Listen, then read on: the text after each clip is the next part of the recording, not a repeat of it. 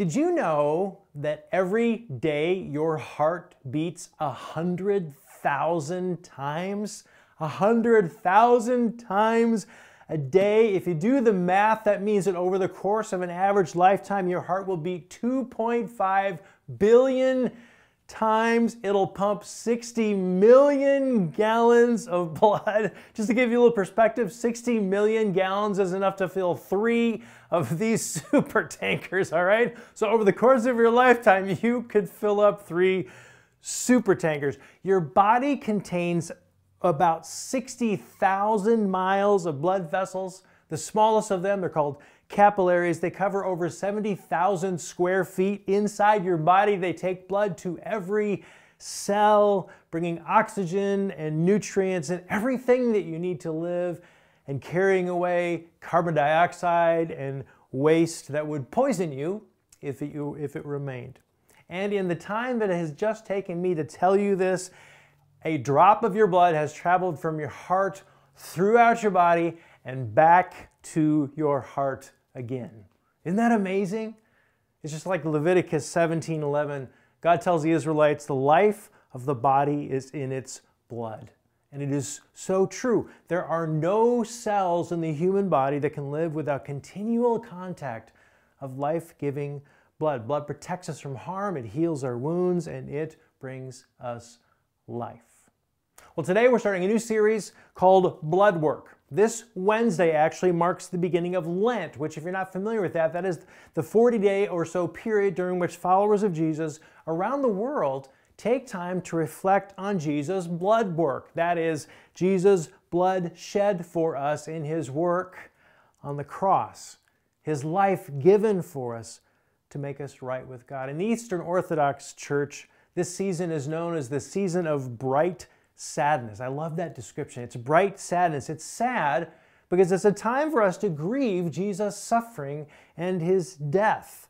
And of course, to repent and confess and repent of our sin that made his sacrifice necessary. So it's sad, but it's also bright because this season ends with Easter, with the celebration and the hope that come from knowing that Jesus didn't stay dead, but that he rose from the dead. And so our main guide over the next 8 weeks, we're going to take from now through Easter, we're going to take a walk with Jesus to the cross. And our main guide during this journey is going to be the Gospel of John, which was written by Jesus' friend and disciple, John. I want to invite you to be reading ahead, reading with us. We're starting in chapter 13 and we're going through chapter 20. So each week we're going to do a chapter, not the whole thing, we don't have time, but each we're going to do part of a chapter. But you read the whole chapter and just use this as a time, the next 8 weeks to 8 Sundays, to prepare your heart and mind to reflect somberly on Jesus' death for you, and then to celebrate with all you have his resurrection. Now, John wrote his gospel in 2 parts. That's something interesting I discovered this week. So chapters 1 through 12 is the first half of John. That records Jesus' public ministry to the masses. The second half of John, chapters 13 through 20, which again is what we're going to be focusing on, it just covers 2 days. The last 2 days of Jesus' life, Thursday and Friday. It is very personal. It's not the masses. There's no crowds, not very many other people. It's just Jesus and his disciples and his final thoughts and words and actions for them. So let's dive in. We're in John 13. We'll start in verse 1. It says, before the Passover celebration, let's stop right off the bat, stop for a minute for some context. The Jewish Passover, which is still practiced today, by the way, it is Monday, this year it's on Monday, April 22nd. The Jewish Passover was a major Jewish feast and holy day. By Jesus' time, it had already been observed, been being observed by the Jews for 1,500 years. The Passover is a celebration of God's miraculous delivery of the Israelites from slavery in Egypt. The main character is Moses, who was sent by God to the king of Egypt to demand the Israelites' freedom. And when the king refused, God sent 10 plagues on the Egyptians to change his mind. And the 10th and final plague was the worst. It was the angel of death. We can read this story in Exodus chapter 12. This is what God says. Each household of Israel must slaughter a lamb or young goat at twilight. They are to take some of the blood and smear it on the sides and top of the door frames of the houses where they eat the animal. Verse 12, on that night I will pass through the land of Egypt and strike down every firstborn son and firstborn male animal in the land of Egypt. I will execute judgment against all the gods of Egypt, for I am the Lord. But the blood on your doorposts will serve as a sign, marking the houses where you are staying. When I see the blood, I will pass over you. That's where that name comes from, Passover. This plague of death will not touch you.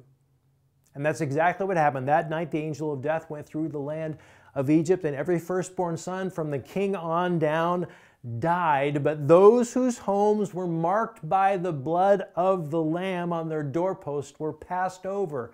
They were spared, not because of their worthiness or their religious fervor, but simply because they believed God and were marked by the blood.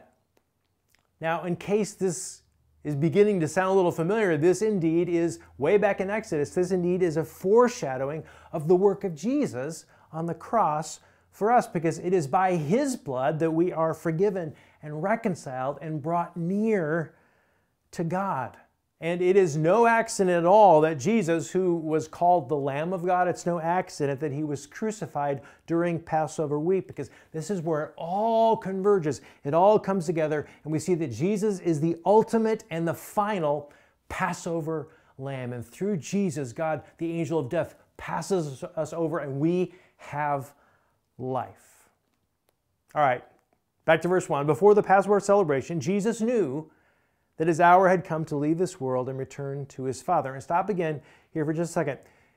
Jesus is in His final hours, and He knows that He will never again speak to the large crowds. He will never again experience the popularity and the adulation of all the people around Him. From here on out, Jesus knows it is deep suffering, it is great pain, physical, mental, emotional, especially spiritual, and then it is mission accomplished. So Jesus knows that it's His final hour. Notice that it says Jesus knew. That means Jesus knew exactly who He was and why He had come. All right, let's be very clear on this. Jesus was not a victim of circumstances. He was not caught up in some volatile political, religious situation. He was in control every step of the way. He was and is Lord over it all. The fake trial, the beating, the mocking, the spitting, the humiliation, the crucifixion, even His death. He chose when He gave up His spirit. There's not one single moment in this story where Jesus is surprised or where He is overpowered or caught off guard. There's also not one moment when Jesus couldn't have just called off the whole thing and said, I'm done, I'm out of here, not going to do this. He knows exactly what He's getting into, and He moves forward willingly. How come? Keep reading, verse 1. He had loved His disciples during His ministry on earth, and now He loved them to the very end. Jesus loved His disciples. Jesus loved His followers. He knows the terrible events that are coming, how shocked they'll be with His death, and then how surprised they'll be with His resurrection. He also knows that after His resurrection, He's going to send them out into the world for the rest of their lives to share His love and life with others. And so Jesus is riveted. He's laser focused right now on preparing them in this moment for the moments to come. And by the way, Jesus didn't just love His followers then. He loves His followers now. What was true for them is true for you and me too. Jesus loves you. Not in some Jesus loves you, some sappy, emotional LUV kind of way. No. Jesus loves you fully. He loves you perfectly, without condition. His love is not something that you earn. It is something that He freely gives without reservation or hesitation. Yes, I know you're a mess. I am too. Yes, I know you're broken. I am too. Yes, I know there are so many things you wish you could redo and take back. I have those things too. But Jesus' love does not hang on any one of those things. I said this before, but it is true. If you were the only person on earth, Jesus would still have died for you. And if you were the only person on earth, Jesus would still have had to die for you in order to bring you his life. Jesus had to do his blood work, and he wanted to. Verse 2, it was time for supper, and the devil had already prompted Judas, son of Simon Iscariot, to betray Jesus. Judas is the villain in the story. He betrays Jesus, sells him out so that the authorities can identify him. Do you think that Jesus loved Judas? Judas was one of his disciples, one of his followers. Do you think Jesus loved him? Absolutely. Did Jesus know that Judas was going to betray him when he invited Judas to follow him in the first place? Absolutely. Could Judas, even at this late hour, could Judas have turned away from this act? Absolutely. Could Judas, after the fact, could he have repented after his betrayal and been forgiven? Absolutely. He didn't. But here's the thing. It's never too late. You are never so far from God that you can't come back unless you choose not to. And there does come a time when your heart is so hard that you won't go back. But that doesn't mean you can't. And so for those of you who feel like, oh, I'm too far gone.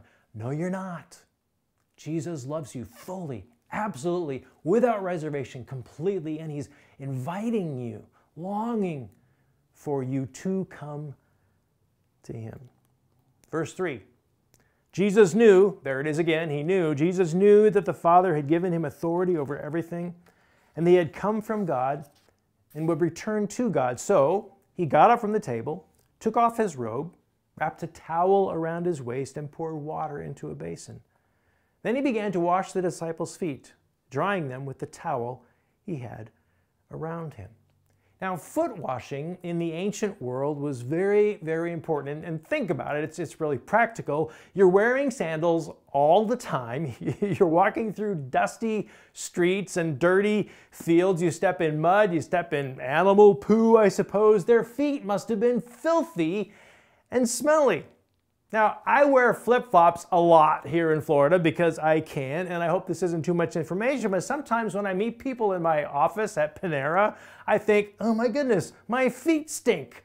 And maybe you thought that too if you met with me. If so, sorry about that. They probably had stinky, smelly feet. And so foot washing was very important. But here's the other thing you need to know about foot washing in the ancient world. It was viewed as a degrading and lowly task, right? Washing someone else's feet was only for those who were below you on the social scale, okay? So only somebody who was beneath you on the social scale could wash your feet. A child could wash his or her parents' feet. A wife could wash her husband's feet. Sorry, wives, that's the way it was back then, not the way it is now. But even a child or a wife washing parent or husband's feet, even that was a rare act of really extreme devotion. It's like, wow, you must really love him. Okay, so foot washing was really for servants and slaves. It wasn't for us to do for one another. And for you to allow to someone who was above you to wash your feet, that was scandalous. You just didn't do that. Even if they offered, you said, no, thanks, that's not right. Not that anyone actually offered. So what's really fascinating to me about this passage here is it says Jesus knew that the Father had given him authority over everything and that he had come from God and would return to God, so he washed their feet. That is, in light of the fact that Jesus was himself God, in light of the fact that he had authority over all creation, because of that, he washed his disciples' feet.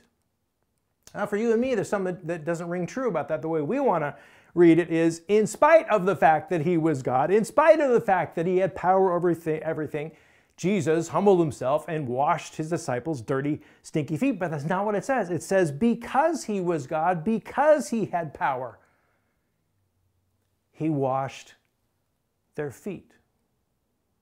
So there's two spiritual truths that come up right here. The first one is this. It is the heart of God to serve and sacrifice and give of himself to us.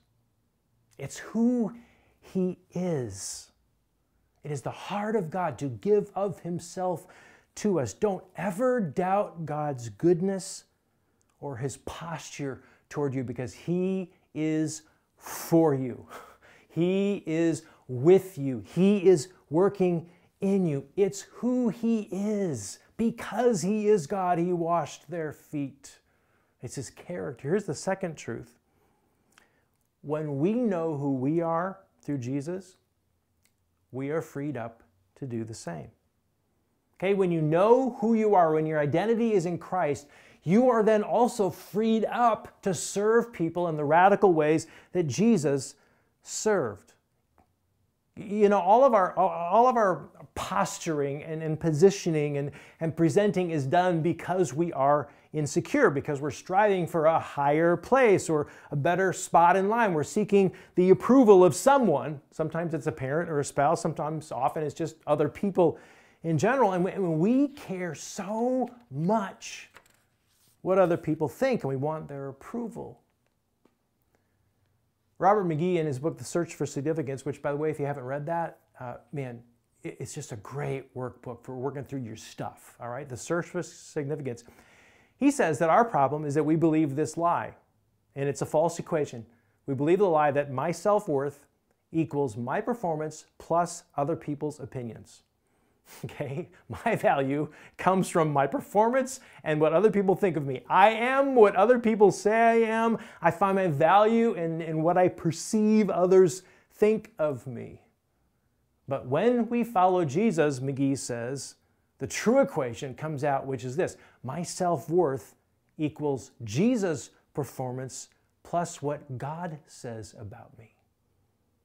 My value and my worth comes from Jesus, what he did for me, and what God says now is true about me because he did it. And how do I get free from that lie of being on the performance track? By knowing who I am in Christ. By understanding that through Jesus, I am wholly loved and fully accepted and completely forgiven and utterly pleasing to God. In Christ, I stand approved by God, and I stand before him without shame or fear. I don't have to earn anything. I don't have to perform anything. Through Jesus, I am a new person. I'm remade into his image, and I have hope and a future. And my destiny, my future, is to live with God and experience his glory and beauty and wonder and purpose. And that understanding will change everything in your life. All right, back to John. We're in verse 5 now. He began to wash the disciples' feet, drying them with the towel he had around him. When Jesus came to Simon Peter, Peter said to him, "Lord, are you going to wash my feet?" Jesus replied, "You don't understand now what I am doing, but someday you will." "No," Peter protested. "You will never, ever wash my feet." Jesus replied, "Unless I wash you, you won't belong to me." Simon Peter exclaimed, "Well then, in that case, wash my hands and my head, Lord, as well, not just my feet." This is such an intriguing interchange, and when you dig into it a little bit, it gets even more intriguing. In the original language, in the Greek, when Jesus comes to Peter, it reads, Peter says, "Lord, you, my feet?" That's all he says. "Lord, you, my feet." For once in his life, Peter is speechless. He's stunned, as of course all the disciples are. And then in verse 8, Peter says, "No." Well, in the Greek it reads, "You shall not wash my feet to the age." In other words, Peter says, never in all eternity will this happen. It'll not happen now. It'll not happen in heaven. It will never happen. I am not worthy to have you wash my feet. Jesus is so wrong. And Jesus' reply is equally strong. He says, "Unless I wash you, Peter, you won't belong to me." And that word "belong" there, it means to have a part or a portion or an inheritance. In other words, Jesus says, "Peter, listen, unless I wash you, you won't receive the inheritance I want to bring you." And now Jesus has stopped talking about just washing physical feet here, right? He's pointing toward the washing that his death will bring. Peter, unless I wash you, unless I die for you to cleanse you before God, you cannot receive your inheritance from God. Unless you let me cleanse you, not just physically, but also spiritually, mentally, emotionally, you cannot be, you never will be clean. Several years ago, Ira Glass, who hosts the podcast This American Life, he did a show on regret. In the show, he refers to Frank Sinatra's song, My Way, I Did It My Way. And there's this line in there where Sinatra pretty kind of smugly sings, regrets, I've had a few, but then again, too few to mention. And Ira Glass to that responds, really? Really? Too few to mention? Not me, buddy. Not most people. And listen to this. Some regrets just never go away. People tell us they forgive us. We try to forgive ourselves. And we still know we did wrong. We hurt somebody. It was real. And that feeling, it can immobilize you. If you're lucky, it teaches you something that you take into other situations. But I think often it's just like this pebble in your shoe that teaches you nothing. It doesn't slow you down, really. It just hurts. It just hurts in this way that does not stop hurting. That's some pretty good theology there. And Ira Glass here is describing who we are outside of Christ. Glass is describing life as it is not to follow Jesus. No matter what you do, you can't wash it off. You can't get rid of that regret, that brokenness, that whatever it is. You can't make yourself clean.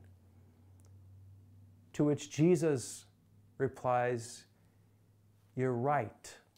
You are absolutely right. So let me wash your feet. Let me cleanse your soul. I died to take on your regrets and your sorrows and your screw-ups and your sins. Give me your life, and I will give you mine. Now, there is so much more we could talk about in this passage, but we're going to stop here. And I simply want to ask, how do you need to respond to this story? How is God prompting you to take a next step? Here are a few ideas. First, have you ever given yourself to Jesus? Have you ever surrendered your life to Him? That's the place to begin, is to give yourself to Him. Let Him wash your feet, so to speak, and accept His death on the cross for you and His resurrection power in you. Here's a second thought. In what area of your life do you tend to, or have you bought into the lie that who you are equals your performance plus other people's opinions? Okay, in what way are you living for other people instead of God? And I challenge you to bring that before Jesus and exchange the lie for the truth, that through Him you stand before God approved and without shame, without fear. You don't have to earn anything. You don't have to perform anything. Through Jesus, you are a new person being remade into His image. Here's a third response. What do you need to confess? In what way are your feet dirty? Where do you need to come clean? Well, come clean. Confess before Him and someone else if you need to. And then receive the forgiveness that comes through Jesus' death and resurrection and live in that forgiveness. Let Him wash you. Let Him make you clean. Here's a fourth one. We didn't get to this part, but it's at the end of this passage. Jesus says, okay, now that I've washed your feet, go and wash other people's feet. And he sends His disciples out. And we are sent, just like they were, we are sent to radically serve the people that God brings into our lives. So here's the question. Who is that in your life right now? Whose feet could you wash? Because you have been set free by Jesus' blood work in your life. Whose feet can you now go and wash? Who can you now go and serve? In whose life can you be the hands and feet of Jesus? Because that is your calling once he comes to live within you. All right, let's pray. Jesus, we thank you for the work that you did on the cross. The work to make us clean and right and pure, standing approved before God, forgiven, healed, made new. And Lord, in one way we know this, and another way we don't know this. And so I pray that you help us to step into that truth and step away from the lies. That you flood us with your peace and your healing and your wholeness and your joy. Lord, wash us, make us clean by your power, and then send us out to help others do the same. Thank you. In Jesus' name we pray. Amen. Hey, thanks for being here. We'll see you next time.